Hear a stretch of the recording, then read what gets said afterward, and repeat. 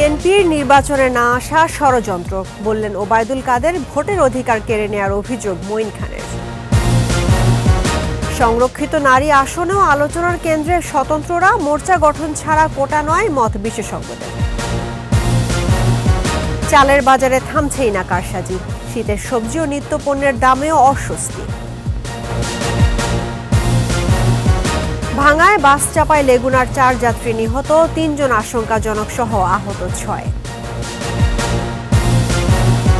BPL এর উদ্বোধনী ম্যাচে টান উত্তেজনা, কুমিল্লা ভিক্টোরিয়ান্সকে 5 উইকেটে হারালো দুর্দান্ত ঢাকা।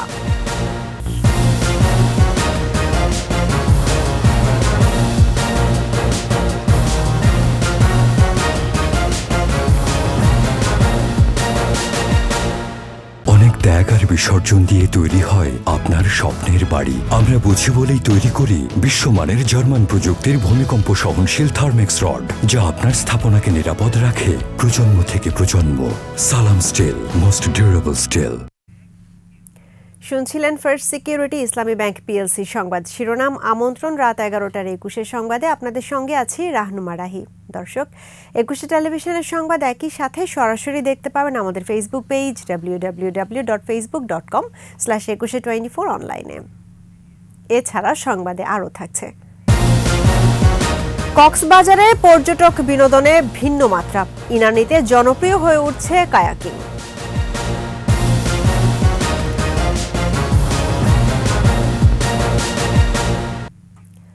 দ্বাদশ সংসদ নির্বাচন অবাধ ও সুষ্ঠু হওয়া প্রসঙ্গে মার্কিন যুক্তরাষ্ট্র যে বক্তব্য দিয়েছে তা নিয়ে কোনো অস্বস্তিতে নেই আওয়ামী লীগ, এমন মন্তব্য করে দলের সাধারণ সম্পাদক ওবায়দুল কাদের বলেন, বিএনপির নেতৃত্বে চিহ্নিত অপশক্তি নির্বাচনকে বিতর্কিত করার পাঁয়তারা চালাচ্ছে। মাহমুদ হাসানের প্রতিবেদন। ধানমন্ডিতে আওয়ামী লীগ সভাপতির কার্যালয়ে সংবাদ সম্মেলনে সমসাময়িক বিষয় নিয়ে কথা বলেন দলের সাধারণ সম্পাদক ওবায়দুল কাদের। কথা বলেন দ্বাদশ জাতীয় সংসদ নির্বাচন নিয়ে মার্কিন প্রশাসনের বক্তব্য প্রসঙ্গে। জানান, যুক্তরাষ্ট্রের সঙ্গে সম্পর্ক আরও ভালো করার জন্য আওয়ামী লীগ যথেষ্ট ধৈর্যশীল। যুক্তরাষ্ট্র এখন এটা মনে করেছে, তাদের কেউ বলছে নির্বাচন যা হয়েছে ঠিকই আছে, আবার কেউ বলছে অবাধ হয়নি। তো সেটা ইউরোপীয় ইউনিয়ন সেখানে বাংলাদেশের প্রধানমন্ত্রীকে ধন্যবাদ জানিয়ে বাংলাদেশের সাথে ইউরোপীয় ইউনিয়নের সম্পর্ককে নতুন উচ্চতা নিয়ে যাওয়ার অঙ্গীকার করেছে।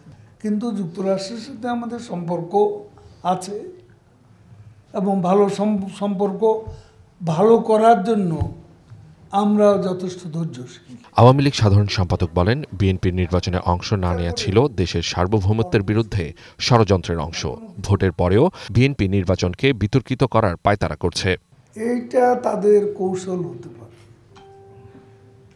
যে এখন যে আপাতত সহিংসতা ও অগ্নিসন্ত্রাস বন্ধ আছে, এটা পার্মানেন্ট এমন কথা এখনো বলা যায় না।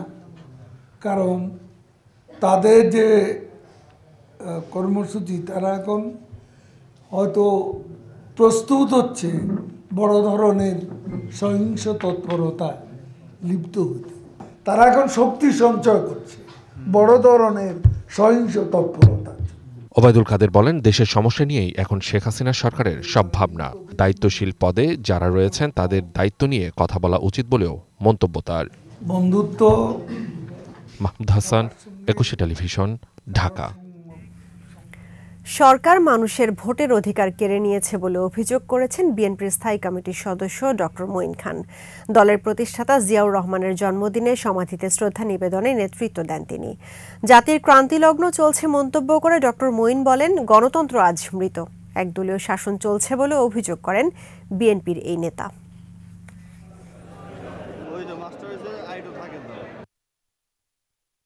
বাংলাদেশ আজকে একদলীয় শাসনে পরিণত হয়েছে। এখানে মানুষের কথা বলার স্বাধীনতা নেই, এখানে মানুষের কোনো মৌলিক অধিকার নেই, এখানে মানুষের ভোটের অধিকার নেই, এখানে মানুষের গণতন্ত্রের অধিকার নেই। আগামী সংসদে সংরক্ষিত নারী আসনে কোন দল কত সংখ্যায় তাদের কোটা পাবে তা নিয়ে আলোচনা তুঙ্গে। বিশেষ করে স্বতন্ত্র ৬২ জন সদস্যের ক্ষেত্রে কোটা কিভাবে নির্ধারণ হবে সেই প্রশ্ন অনেকের মনে। সংবিধান বিশেষজ্ঞ এবং সিনিয়র আইনজীবীদের সাথে কথা বলে বাকিটা জানাচ্ছেন আতিক রহমান পূর্ণিয়া। ৩০ জানুয়ারি বসছে সংসদের প্রথম অধিবেশন। এর আগেই দলগুলো সংরক্ষিত আসনের জন্য প্রার্থী চূড়ান্ত করতে শুরু করেছে। ২২২ আসন পাওয়ায় আওয়ামী লীগের থাকবে ৩৫ জন সংরক্ষিত সংসদ সদস্য, জাতীয় পার্টি পাবে ২টি, অন্যান্য দল পাবে ৩টি, বাদবাকি 10টি থেকে যাবে স্বতন্ত্র সংসদ সদস্যদের জন্য। তবে এক্ষেত্রে তাদের মোর্চা গঠন করতে হবে। স্বতন্ত্র যারা তারা যে কটি আসন পেয়েছে তার বিপরীতে প্রতিনিধিত্বের ভিত্তিতে তাদের জন্য সংরক্ষিত আসনের কোটাটা নির্ধারিত থাকবে। এটি স্বতন্ত্র কোটায় আসবে। যেমন রাজনৈতিক দল যারা যে কটা আসন পেয়েছে তাদের সেই আসনের আনুপাতিক হারে তাদের জন্য সংরক্ষিত মহিলা যে 50টি আসন আছে সেটি ভাগ হবে। তারপরে যে আসনগুলো থাকবে সংসদ স্বতন্ত্র সদস্যরা থাকবেন তাদের ক্ষেত্রে সেই ভাগে পড়ে যাবে এবং সেখান থেকে নির্বাচন হবে। যারা স্বতন্ত্র ইন্ডিপেন্ডেন্ট ক্যান্ডিডেট যদি তারা জোট করে তখন তারা সংরক্ষিত নারী আসন থেকে প্রপোর্শনের অনুযায়ী তাদের শেয়ারটা তারা পাবে। সেটা 10 হতে পারে, 12 হতে পারে। আর জাতীয় পার্টি পাবে 2টো, অন্য পার্টি পাবে হয়তো একটা ম্যাক্সিমাম, আর অনেক পার্টি হয়তো পাবেই না। মোর্চা গঠন করতে না পারলে স্বতন্ত্রদের ভাগে সংরক্ষিত আসনের কোনো সংসদ সদস্য হতে পারবেন না। স্বতন্ত্র ক্যান্ডিডেটরা যদি ইন্ডিপেন্ডেন্ট ওয়েতে তাদের রোল করে তাহলে তারা একটাও পাবে না। কিন্তু তারা যদি সবাই যদি আননিমাস ভিউ নিয়ে স্বতন্ত্র ৬২ জন সাংসদ ওনারা যদি একটা একই প্ল্যাটফর্মে আসে, একই মোর্চা হয়, তাহলে ওনাদের থেকে 10টা বা 12টা সংরক্ষিত নারী আসনে পাবে। এখন সেখানেও তো আবার অনেক বিষয় আছে। এখন ধরেন ৬২ জন এক হলো, ৬২ জনের ৬২ ধরনের ভিউ থাকতে পারে। তখন সেই ক্ষেত্রে কার নারী অংশটা কে নিবে সেটাও তো তাদের মধ্যে একটা বোঝাপড়ার ব্যাপার আছে। আবার এখানে আওয়ামী লীগের বিদ্রোহী প্রার্থী বা স্বতন্ত্র ক্যান্ডিডেট ছিল। তা আমার তো মনে হয় না আওয়ামী লীগের যারা স্বতন্ত্র ক্যান্ডিডেট তারা আওয়ামী লীগের বিপক্ষে যাবে, তারা আওয়ামী লীগের পক্ষেই থাকবে। সংরক্ষিত নারী আসনে যদি প্রথম অধিবেশনে নারী সংসদ সদস্য নির্ধারণ হয়ে যায়, তাহলে ভবিষ্যতে প্রথম অধিবেশন শেষ হওয়ার পর স্বতন্ত্ররা কখনো মোর্চা গঠন করলে তাদের ভাগে তখন আর সংরক্ষিত আসনে নারী সংসদ সদস্য নির্ধারিত হবে না। আতিক রহমান পূর্ণিয়া, একুশ টেলিভিশন, ঢাকা। চালের বাজারে থামছেই না চালবাজি। হঠাৎ দাম বাড়ার পর কমার কোনো লক্ষণই নেই। শীতের সবজিতে অস্বস্তি, কোনোটাই 50 টাকার কমে কিনতে পারছেন না ক্রেতারা। অন্য নিত্যপণ্যের দামেও ঊর্ধ্বগতি। রাজধানীর বাজার ঘুরে রিপোর্ট করছেন মোহাম্মদ নুর নবী। শীতের কাঁচা বাজারে ফুলকপি, বাঁধাকপি, সিম, ঢেঁড়স, ঝিঙ্গে, ধুন্দল, শালগম, মূলা, টমেটো সহ সব মৌসুমী সবজির সরব উপস্থিতি। কিন্তু ক্রেতার মুখ যে মলিন, দাম তো আর কুলিয়ে ওঠা যাচ্ছে না। দিনাজপুর বা ওই সমস্ত এরিয়ার তুলনায় এখানে দামটা বেশি। সাপ্লাই চেইনটা বেটার করা যায় তাহলে হয়তো বা আর একটু বেটার দাম হবে। যারা 1 কেজি লাগতেছে হাফ কেজি কিনতেছে। শীতকালীন সবজি সবসময় কম দামে আমরা বিক্রি করি, আরো কমে থাকে। এবছর কম হইতেছে না, আরো বেশি বিক্রি করতেছে। মেজ বাসায় বসবাস করি, যদি ডিম আর ডাল আলুর ভর্তা না খাইতে পারে 60 টাকা কেজি আলু। প্রতিটা জিনিসের দাম বাড়তি, ডিমের দাম বাড়তি, চাউলের দাম বাড়তি, প্রতিটা বস্তায় আপনার 400-500 টাকা বাড়তি চালে, তাহলে আমরা কিনে খাবো কিভাবে? চালের বাজারে ফেরেনি স্বস্তি। অভিযোগের আঙ্গুল উঠছে অটো চালকল মালিকদের দিকেই। 3200 টাকা চালের বস্তা তারিখও ছিল, 8 তারিখ গনে 12 শুরু হয়েছে, অনেক 3700। এক বস্তা আড়াই চাল আসলে 2400, অনেক 2680। 60 দিনে কোনো ইতিহাসে কোনো দেশে 400 থেকে 500 টাকা এক বস্তা চাউলে বাড়ে? এদেশের পাবলিক বাসে? এখানে গোড়ায় কোনো চাল কিনতে মনে করেন 5-50 টাকা, হেরা বেচে 60 টাকা, 10 টাকা 5 টাকা লাভ করবো না? আর গোড়ায় তো দাম বেশি। ইনকাম 400, 1 কেজি মাংস কিনতে গেলে আমার 800, কেমনে খাবো? খাইতে পারছি না, মাংসও তো গোজ মুখে চড়ে না। আটা, ময়দা, মসুর ডাল, ভোজ্য তেল, পেঁয়াজ সহ অন্যান্য নিত্যপণ্যের দামও চালের বাজারের সাথেই পাল্লা দিয়ে বেড়েছে। বাজার মনিটরিং এর কোনো সুফল মিলছে না বলে অভিযোগ কারো কারো। মুগ ডাল 1 কেজিতে 50 টাকা বাড়ছে। 50 টাকা বাড়বে একদিনে, কিভাবে পসিবল? আমরা দেখবেন রমজানের আগে সবকিছুর দাম বাড়তি, কিন্তু রমজানের কেউ খায় না, কেউ নেয় না। রকমভেদে গরুর মাংস 750, খাসি 1100 টাকা কেজি। সব ধরনের মুরগি আর মাছের দামও স্বস্তি দিচ্ছে না ক্রেতাকে। আগে 130 ছিল, 135, আর হাঁসেরটা আসলে আগে হলো আপনার 210 আর 220 টাকা। লেয়ার মুরগি 300 টাকা, সোনালী 300, আর দেশি 520। বাঙালির দাম একটু বাড়ছে, আগে চাইতে পারছে। আগে বেচতাম 200, এখন 200 টাকা পাইকারি। আমরা তেলাপিয়া আগে ছিল 180 টাকা, এখন পাইকারি 200 টাকা। পাবলিকের অবস্থার উপরে নির্ভর করে মাছের দাম তেমন কম না। তো এটা আমরা কি বলবো, আমরা বললে তো শুনবে না কেউ, আপনারা বললে যদি কাজে লাগে আর কি। রাজধানীর বাজার ঘুরে দেখা গেল শীতের সবজি থেকে শুরু করে চাল, ডাল, মাছ, মাংস সবকিছুরই দাম বেশি। ঘুরে ফিরে শুধু একটি কথাই আসে, সবাই বলার চেষ্টা করেন যে এর জন্য সিন্ডিকেট দায়ী, মধ্যস্বত্ব ভোগীরা দায়ী। কিন্তু সাধারণ মানুষ সেটা বুঝতে চান না। তারা চান খেয়ে পরে বেঁচে থাকার নিশ্চয়তা এবং সব কিছুর দাম যেন তাদের হাতের নাগালের মধ্যেই থাকে। মোহাম্মদ নুরুন নবী, একুশে টেলিভিশন, নতুন বাজার, ঢাকা।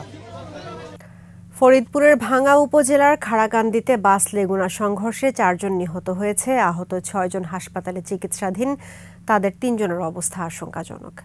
নিহত 3 জনের পরিচয় পাওয়া গেছে। তারা হলেন ভাঙ্গার আরিয়াকান্দির মেহেদি মাতুব্বর ও হাফিজুল ইসলাম এবং মধুখালীর সিরাজুল ইসলাম। পুলিশ ও প্রত্যক্ষদর্শীরা জানান, খুলনা থেকে ছেড়ে আসা ঢাকাগামী সোহাগ পরিবহনের যাত্রীবাহী বাসটি ফরিদপুর খুলনা মহাসড়কের খাড়াকান্দিতে গোপালগঞ্জের মুকসুদপুরগামী যাত্রী বোঝাই সবুজ বাংলা লেগুনাটিকে ধাক্কা দেয়।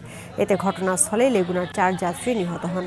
স্থানীয়রা আহত 6 জনকে ভাঙ্গা উপজেলা স্বাস্থ্য কমপ্লেক্স হাসপাতালে নিয়ে যান। সেখান থেকে আশঙ্কাজনক অবস্থায় 3 জনকে ফরিদপুর বঙ্গবন্ধু শেখ মুজিব মেডিকেল কলেজ হাসপাতালে পাঠানো হয়েছে। এবার বিপিএল প্রসঙ্গ। বিপিএল এর উদ্বোধনী ম্যাচে কুমিল্লা ভিক্টোরিয়ান্সের বিপক্ষে 5 উইকেটের জয়ে আসর শুরু করল দুর্দান্ত ঢাকা। এদিকে আসরের প্রথম ম্যাচেই হ্যাট্রিক তুলে নিয়েছেন পেসার শরীফুল ইসলাম। মিরপুরে ঢাকার বিপক্ষে টস হেরে ব্যাটিংয়ে নেমে 6 উইকেটে 143 রানের পুঁজি গড়ে কুমিল্লা। জবাবে 5 উইকেট হারিয়ে 3 বল হাতে রেখে জয় তুলে নেয় ঢাকা। নিচ্ছি সংবাদ বিরতি। যখন ফিরছি তখন অন্যান্য খবরের সঙ্গে আরও থাকবে।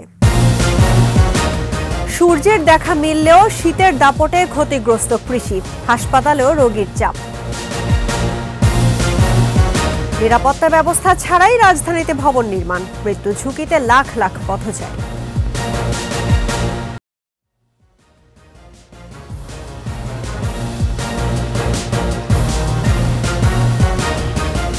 আবারও আমন্ত্রণ রাত 11টার একুশে সংবাদে।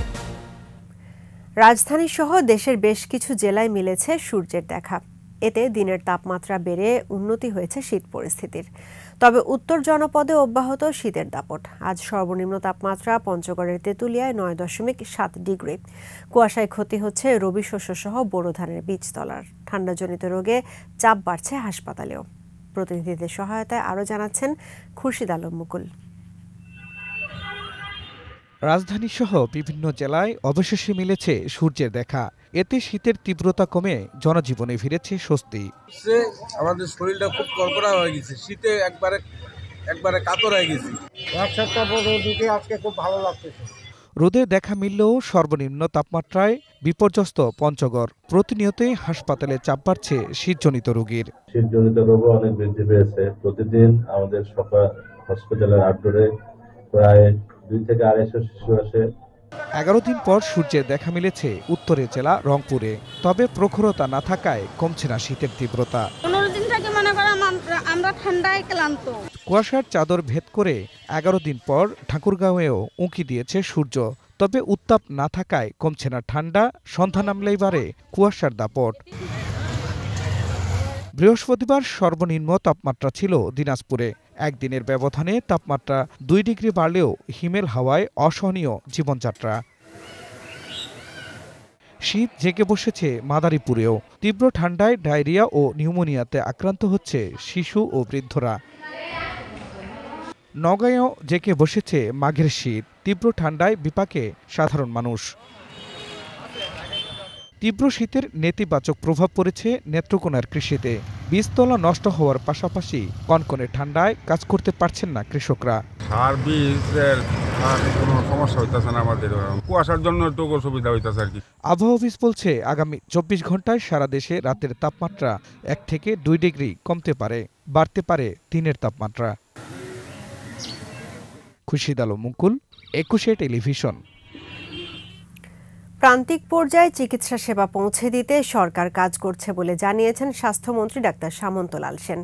নারায়ণগঞ্জের সোনারগাঁয়ে লোকনাথ ব্রহ্মচারী আশ্রম পরিদর্শন করেন মন্ত্রী। পরে বলেন, স্বাস্থ্য খাতে যে কোনো অনিয়ম পাওয়া গেলেই ব্যবস্থা নেওয়া হবে। অবহেলায় রোগীর মৃত্যু হলে তদন্ত করে কঠোর ব্যবস্থা। নারায়ণগঞ্জ সহ প্রতিটি জেলায় বার্ন ইউনিট করার পরিকল্পনা রয়েছে বলেও জানান মন্ত্রী। ভিজিট করব বিভিন্ন হেলথ কমপ্লেক্স, বিভিন্ন ডিস্ট্রিক্ট হসপিটাল। আস্তে আস্তে একদিনে আমি সব পারবো না। আমি এই লক্ষ্যে কাজ করব যাতে মানুষের দোরগোড়ায় চিকিৎসা ব্যবস্থাটা পৌঁছতে পারে। মানুষ যেন রাজধানীতে কিংবা বিভাগীয় শহরে সাধারণ মানুষ এসে ভিড় না করে।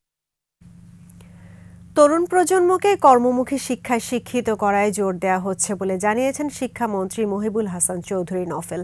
চট্টগ্রামে এক অনুষ্ঠান শেষে সাংবাদিকদের এই কথা বলেন তিনি।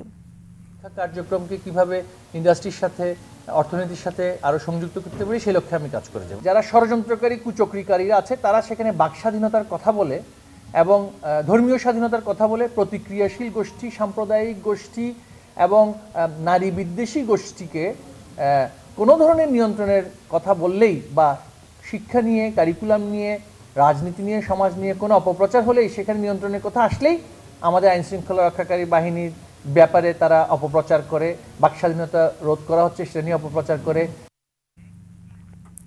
সমাজের পিছিয়ে পড়া মানুষকে উন্নয়নের মূল ধারায় নিয়ে আসতে চান সমাজ কল্যাণ মন্ত্রী ডাক্তার দীপুমণি। চাঁদপুর শহীদ মিনার প্রাঙ্গণে মাসব্যাপী উদ্যমী নারী ক্ষুদ্র কুটির শিল্প মেলার উদ্বোধন করেন তিনি। বলেন, নারী ক্ষমতায়নের পরিবেশ তৈরি করতে পরিবার থেকে শুরু করে বৈশ্বিক পর্যায় পর্যন্ত নেতৃত্ব দিচ্ছেন প্রধানমন্ত্রী শেখ হাসিনা।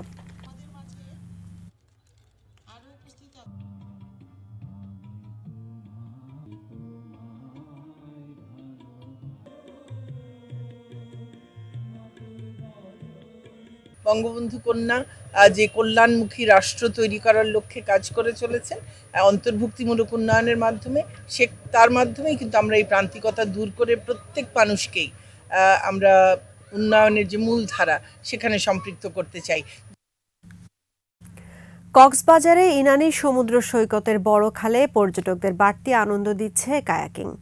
সমৃদ্ধ হচ্ছে পর্যটন শিল্প। কক্সবাজার প্রতিনিধির তথ্য ছবিতে মাসুম আলিসার প্রতিবেদন।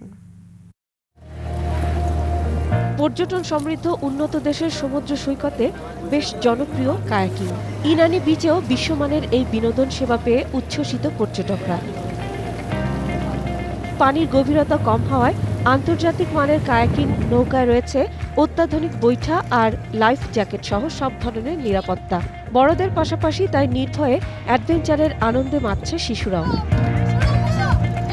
পর্যটকদের সম্পূর্ণ নিরাপদ ও শতভাগ বিনোদন সেবায় প্রতিশ্রুতিবদ্ধ কায়াকিংয়ের উদ্যোক্তা বিচ বাংলা ট্যুরিজম। একটি নৌকায় বৈঠা নিয়ে 2 জন কায়াকিং করতে পারায় খরচও হচ্ছে কম। এটা আসলে পর্যটকদের জন্য যেমন রোমাঞ্চকর বিনোদন দিবে, অল্প টাকায় এই ইনানি সৈকতে পর্যটকরা ভ্রমণ করতে পারবেন, কায়াকিং করতে পারবেন। পর্যটকরাও বলছেন বিনোদনে ভিন্ন মাত্রা যোগ করেছে এটি। এটা দেখে খুবই ভালো লাগছে এবং আমি প্রথম ইনানিতে এটা চড়লাম। আমার লোক অনেকগুলো দিকে রয়ে গেছে, ইচ্ছা করতেছে আবার যাওয়ার লাগে, কিন্তু হাত পাগুলো অনেক ব্যথা হয়ে গেছে, যাইতে পারতেছি না। চালানো জানলে অনেক কিছু এটা উপভোগ করা যায়। কারণ সরে ভালো লাগছে, সরে সরে সুন্দর প্রকৃতি দেখতে পাচ্ছি। কক্সবাজার ঘিরে হাজার কোটি টাকার মেগা প্রকল্পের কাজ করছে সরকার। এগিয়ে এসেছে বেসরকারি সংস্থাগুলো। আগামী কয়েক বছরেই তা পর্যটন শিল্পকে বিশ্বমানে উন্নীত করতে আশাবাদী প্রশাসন। টুরিস্ট মোটামুটি এটা এনজয় করছে এবং এটা অবশ্যই একটা ভালো ভ্যালু অ্যাড করেছে বলে মনে করি। এটা ভ্যারিয়েশন, মানুষ আসে ওই মানে টিপিক্যাল কাজগুলো করছে, এটা ডিফারেন্ট কাজ এবং এটা একটা অ্যাডভেঞ্চার টাইপের কাজ। এটা আমি মনে করি এটা বেশি বেশি যদি প্রাইভেট সেক্টর এগিয়ে আসে করতেছে, আমরা এলাকা করবো এটা অবশ্যই। পর্যটন শিল্পকে এগিয়ে নিতে পর্যটক সেবায় আরো নতুন নতুন সরকারি বেসরকারি উদ্যোগ চান সবাই। মাসুম আলিসা, একুশে টেলিভিশন। আমাদের নিয়মিত আয়োজন জনদুর্ভোগ।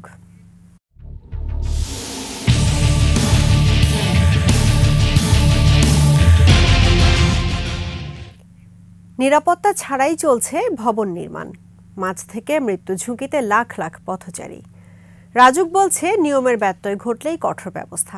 আর ভুক্তভোগীদের অভিযোগ, কর্তৃপক্ষের অবহেলায় বাড়ছে দুর্ঘটনা। ইয়াকুব লিটুর ক্যামেরায় আরও জানাচ্ছেন অখিল পোদ্দার।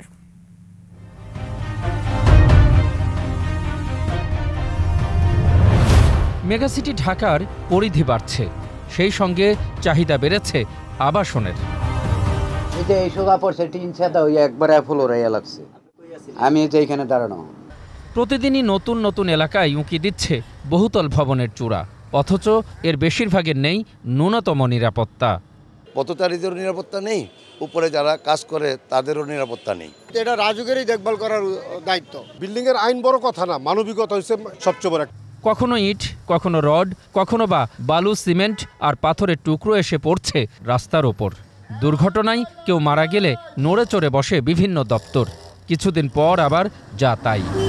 পথচারী এখান থেকে হেঁটে যাচ্ছে, তাদের সেই শেড নাই, এগুলোর কারণে মানুষ মারা যাচ্ছে। যে কোনো সময় ইট পড়তে পারে, সিমেন্টের বস্তা পড়তে পারে, একটা খোয়া পড়তে পারে, চোখে বালু পড়তে পারে, সে অন্ধ বধির হয়ে যেতে পারে, ইভেন সে মৃত্যুবরণও করতে পারে। পাথর পরে উপরের থেকে এটা পড়ে, কিন্তু বিল্ডিংয়ের কাজ ঠিকই করতেছে।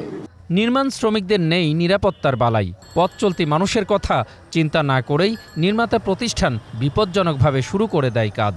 কাঠ, টিন কিংবা জালের বেষ্টনী না থাকায় ধুলোবালির পাশাপাশি পানি গড়াতে থাকে সারাক্ষণ। ইট অথবা কণা, তারপরে রড, অনেক কিছুই পরে অনেক মানুষ নিহত হয়, আহত হয়। আপনি একটা বিল্ডিং করার পারমিশন দিবেন অথচ সেফটি দিবেন না, এটা হইতে পারে না। রাজুক এগুলো অনুমোদন দেন ঠিকই, কিন্তু তৎপরবর্তীতে তারা যথাযথ এবং প্রপার ওয়েতে এগুলো সুপারভিশন না করার কারণে মানুষ দুর্ভোগের শিকার হচ্ছেন। যে সমস্ত বিল্ডিংয়ের ম্যাটেরিয়ালসগুলো পড়ে থাকে সেগুলো অপসারণ করানো হয় না, সোয়ারেজের মধ্যে ফেলে সোয়ারেজের লাইন জাম হয়ে যায়। রাজুক বলছে তারা আগের চেয়ে অনেক শক্তিশালী। ম্যাজিস্ট্রেট সহ আমাদের অনেকগুলো ডাইরেক্টরকে ম্যাজিস্ট্রেসি পাওয়ার দিয়েছে। আমাদের 8টা জোনে 8টা ম্যাজিস্ট্রেটের মাধ্যমে আমরা কিন্তু উচ্ছেদ কার্যক্রম করতেছি এবং যে কোনো ধরনের ভবন নির্মাণের ক্ষেত্রে কোনো ধরনের নিরাপত্তা শিথিল গ্রহণযোগ্য হবে না। নগরবাসীর অভিযোগ, নির্মাতা প্রতিষ্ঠান গডফাদারের মতো আচরণ করাই কেউ তাদের ঘাঁটাতে চায় না। এই কোম্পানিগুলো মানতেছে না বিধায় এখানে আরও দুর্ঘটনা ঘটার চান্স থাকে। বিল্ডিংয়ের গায়ে সবসময় লেখা থাকে নিরাপত্তাই প্রধান, অথচ ঢাকা শহরে প্রতিদিন হাজার হাজার ভবন নির্মাণ হচ্ছে সম্পূর্ণ নিরাপত্তাহীনতার মধ্য দিয়ে। প্রিয় দর্শক, আপনার চারপাশে নানা সমস্যা আর ভোগান্তির চিত্র তুলে ধরবে একুশে টেলিভিশন। এসব তথ্য জানাতে ফোন করুন, এই নম্বরে পৌঁছে যাব আমি অখিল পোদ্দার। আর একুশে টেলিভিশনের ক্যামেরা আপনাদের দুর্ভোগ দুর্দশায় সবসময় পাশে আছে। একুশে টেলিভিশন। নিচ্ছি সংবাদ বিরতি, যখন ফিরছি তখন অন্যান্য খবরের সঙ্গে আরও থাকবে। শীতে দেশ জুড়ে গ্যাসের চাপ কম, চট্টগ্রামে বাসা বাড়িতে সরবরাহ বন্ধ।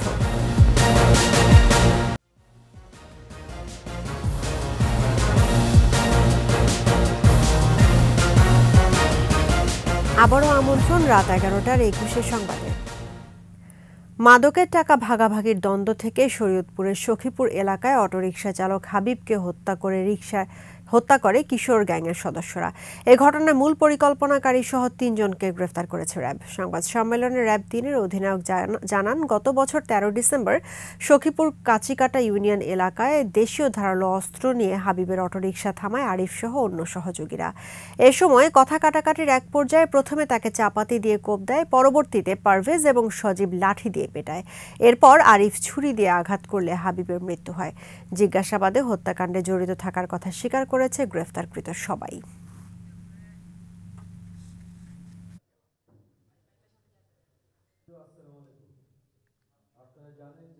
প্যাসেঞ্জার ক্যারি করা নিয়ে তাদের মধ্যে একটা দ্বন্দ্ব ছিল, যে এলাকার যে জায়গা থেকে তারা প্যাসেঞ্জার উঠাতো সেই জায়গার প্যাসেঞ্জারকে নিয়ন্ত্রণ করা এবং তার ইজি ব্যাগে উঠানো, তো এইসব নিয়ে প্রাথমিকভাবে একটা দ্বন্দ্ব ছিল। পরবর্তীতে সেই দ্বন্দ্বটা মাদকের ভাগবাটোরা নিয়ে একটা দ্বন্দ্ব কিন্তু চলে আসছে। সো বেসিক্যালি যেটা হয়, যে আমি যেটা বলেছি, যে ওরা কিশোর গ্যাংয়ের সদস্য ছিল, ওই আরিফ এবং তার যে গং। শীতের দাপটে দেশজুড়ে গ্যাসের চাপ বেশ কমে গেছে। আর কারিগরি ত্রুটি সারাতে পারলেও চট্টগ্রামে বাসাবাড়িতে গ্যাস সরবরাহ এখনও বন্ধ রেখেছে পেট্রোবাংলা। সংস্থাটি জানিয়েছে, গতরাতে মহেশখালীতে তরলীকৃত প্রাকৃতিক গ্যাসের এলএনজি ফ্লোটিং স্টোরেজ ইউনিট FSRE-তে কারিগরি ত্রুটি দেখা দেয়। ফলে ভোর থেকে গ্যাস সরবরাহ বন্ধ রাখা হয়। জ্বালানি ও খনিজ সম্পদ বিভাগ ও গ্যাস সরবরাহকারী কোম্পানিগুলোকে নিয়ে রাত 10:15টায় ত্রুটি মেরামত করতে পেরেছে পেট্রোবাংলা। তবে বাসাবাড়িতে গ্যাস সরবরাহে আরও কয়েক ঘন্টা লেগে যাবে। চট্টগ্রামে শিল্প ও আবাসিক খাত মিলিয়ে দৈনিক চাহিদা 325 মিলিয়ন ঘনফুট গ্যাস, মিলছে মাত্র 280 মিলিয়ন। মহাকবি মাইকেল মধুসূদন দত্তের 200তম জন্মবার্ষিকীতে জন্মস্থান যশোরের কেশবপুর উপজেলার সাগরদাড়িতে চলছে মধুমেলা। সন্ধ্যায় জেলা প্রশাসনের আয়োজনে 9 দিনের মেলার উদ্বোধন করেন Bangladesh university of প্রফেশনালসের Bangabandhu Sheikh Mujib chair professor doctor Syed Anwar Hossain. অতিথিরা মধুসূদনের পৈতৃক ভিটায় স্থাপিত কবির আবক্ষ ভাস্কর্যে ফুল দিয়ে শ্রদ্ধা জানান। জেলা প্রশাসক আবরাউল হাসান মজুমদারের সভাপতিত্বে উদ্বোধনী অনুষ্ঠানে ছিলেন সংসদ সদস্য ইয়াকুব আলী, আজিজুল ইসলাম ও কেশবপুর উপজেলা পরিষদের চেয়ারম্যান কাজী রফিকুল ইসলাম। 25 জানুয়ারি বাংলা কবিতা অমিত্রাক্ষর ছন্দের প্রবর্তক, প্রথম মহাকাব্য ও সনেট রচয়িতা মহাকবি মাইকেল মধুসূদন দত্তের 200 জন্মবার্ষিকী। এ পর্যায়ে ব্যবসা বাণিজ্যের খবর।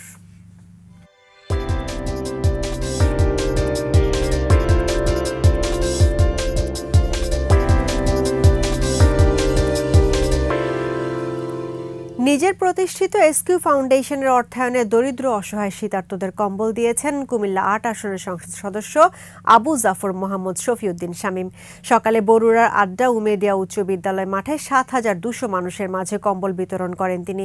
নিজ নির্বাচনী এলাকার মানুষের কল্যাণে কাজ করে যাওয়ার প্রতিশ্রুতি দেন নতুন এই সংসদ সদস্য। অনুষ্ঠানে ছিলেন বরুড়া পৌরসভার সাবেক মেয়র মোহাম্মদ বাহাদুরুজ্জামান, এসকিউ ফাউন্ডেশনের সদস্য সচিব মোহাম্মদ তোফায়েল হোসেন। আয়োজকরা জানান, এলাকার দারিদ্র্য বিমোচন, বেকারত্ব হ্রাস, আবাসন ও কর্মসংস্থান সৃষ্টি এবং অবকাঠামো, শিক্ষা, স্বাস্থ্য ও জীবনমানের উন্নয়নে কাজ করে যাচ্ছে এসকিউ ফাউন্ডেশন।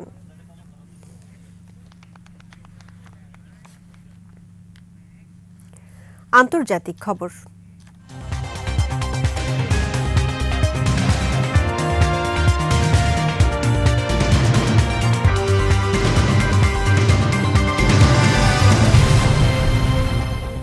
এবার প্রকাশ্যেই ফিলিস্তিন রাষ্ট্র প্রতিষ্ঠায় মার্কিন প্রস্তাব প্রত্যাখ্যান করলেন ইসরায়েলি প্রধানমন্ত্রী বেনিয়ামিন নেতানিয়াহু। যুক্তরাষ্ট্রকে জানিয়ে দিয়েছেন, গাজায় সংঘাত শেষ হলেও ফিলিস্তিন রাষ্ট্র প্রতিষ্ঠার বিরোধিতা করেন তিনি।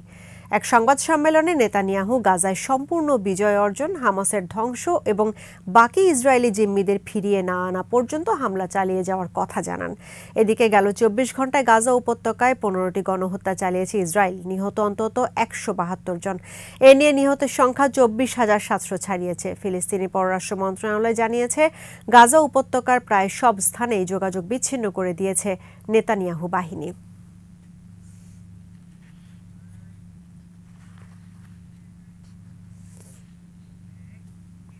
ফিলিস্তিনের গাজায় ইসরায়েলের হামলা আগ্রাসনের ইতিহাস নতুন নয়। শতবর্ষ আগে ইহুদি বিদ্বেষ, জায়নবাদ ও ব্রিটিশ সাম্রাজ্যবাদের হাত ধরে ফিলিস্তিনের মাটিতে জন্ম নেয়ার পর থেকেই বর্বরতার এমন দৃষ্টান্ত স্থাপন করে আসছে দেশটি। আন্তর্জাতিক আইনকে পাত্তা না দিয়ে বসতি স্থাপন, ফিলিস্তিনিদের জোরপূর্বক বাস্তুচ্যুত করা সহ মানবাধিকার লঙ্ঘনে ইসরায়েলের এসব অনৈতিক কর্মকাণ্ডে বরাবরই সমর্থন দিয়ে আসছে যুক্তরাষ্ট্রসহ পশ্চিমা বিশ্ব। একুশে স্পেশালে দুলি মল্লিকের 2 পর্বের প্রতিবেদনের আজ থাকছে প্রথম পর্ব, জানাচ্ছেন প্রণব চক্রবর্তী। 1917 সালের 2 নভেম্বর তৎকালীন ব্রিটিশ পররাষ্ট্রমন্ত্রী আর্থার বেলফোরের জায়নবাদী নেতা ব্যারন রথচাইল্ডকে লেখা 67 শব্দের চিঠিতে ইসরায়েল রাষ্ট্রের জন্ম। একই সঙ্গে ফিলিস্তিন মধ্যপ্রাচ্যের সঙ্গে দ্বন্দ্বের সূচনা, যা চলছে 100 বছরেরও বেশি সময় ধরে।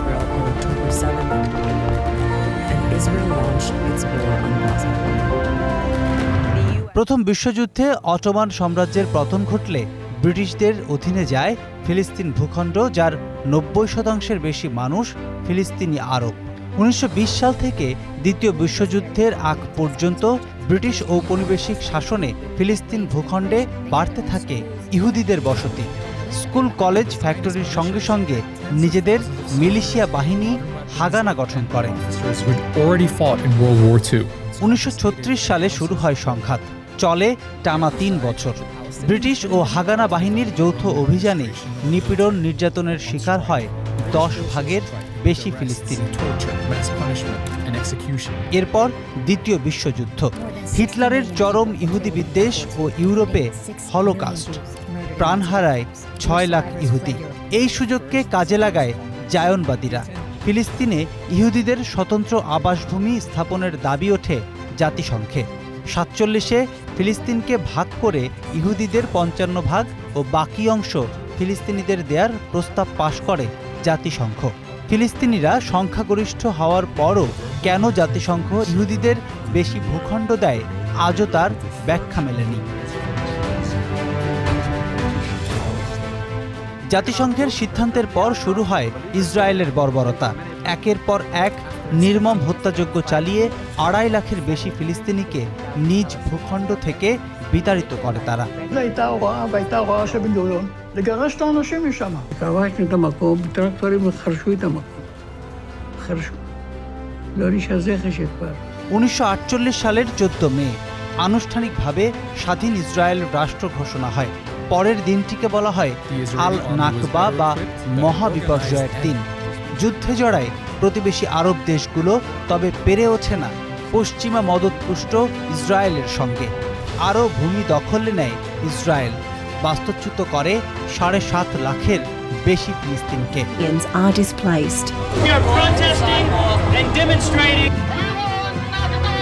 ইসরায়েলের এই আগ্রাসন ও নাকবা যুগের মতো ধ্বংস হত্যাযজ্ঞ আর থামেনি। অবসান হয়নি আরব দেশগুলোর সঙ্গে সংঘাত।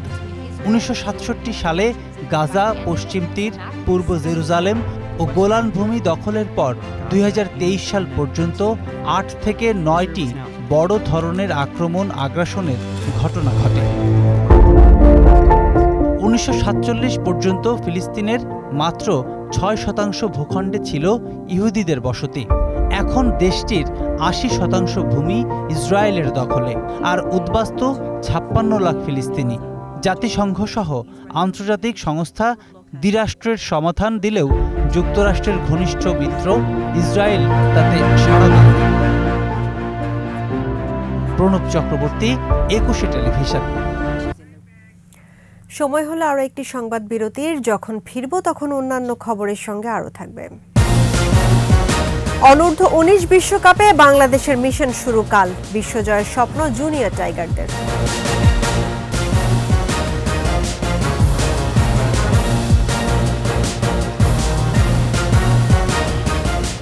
আমন্ত্রণ আরও একবার রাত 11টার একুশের সংবাদে। জানাবো খেলার খবর।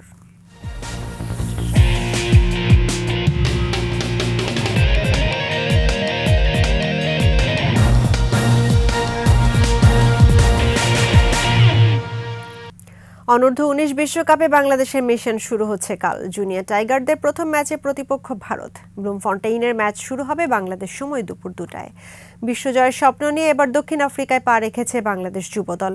সদ্য শেষ হওয়া এশিয়া কাপ জিতে আত্মবিশ্বাসের তুঙ্গে আছে তারা। বিশ্বকাপ সামনে রেখে 2টি প্রস্তুতি ম্যাচ খেলেছে শিবলি আরিফুলরা। প্রথম ম্যাচ বৃষ্টি আইনে শ্রীলঙ্কার কাছে হারলেও দ্বিতীয় ম্যাচে অস্ট্রেলিয়ার বিপক্ষে পেয়েছে দারুণ জয়। 2020 সালের পর আবারও যুব বিশ্বকাপের স্বাদ নিতে প্রথম ম্যাচ থেকেই জয়ের পথে থাকতে চায় বাংলাদেশ।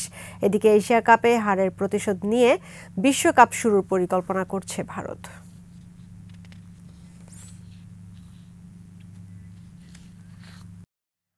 সঙ্গে শেষ করছি রাত 11টার 21 সংবাদ। তবে যাবার আগে ফার্স্ট সিকিউরিটি ইসলামী ব্যাংক পিএলসি সংবাদ শিরোনামগুলো জানাবো আরও একবার। বিএনপির নির্বাচনে না আসার ষড়যন্ত্র, বললেন ওবায়দুল কাদের। ভোটের অধিকার কেড়ে নেওয়ার অভিযোগ মঈন খানের। সংরক্ষিত নারী আসনেও আলোচনার কেন্দ্রে স্বতন্ত্ররা, মোর্চা গঠন ছাড়া কোটা নয় মত বিশেষজ্ঞ। চালের বাজারে থামছেই না কারসাজি, শীতের সবজি ও নিত্যপণ্যের দামে অস্বস্তি। ভাঙায় বাস চাপায় লেগুনার 4 যাত্রী নিহত, 3 জন আশঙ্কাজনক সহ আহত 6। বিপিএল এর উদ্বোধনী ম্যাচে টানটান উত্তেজনা, কুমিল্লা ভিক্টোরিয়ান্সকে 5 উইকেটে হারালো দুর্দান্ত ঢাকা।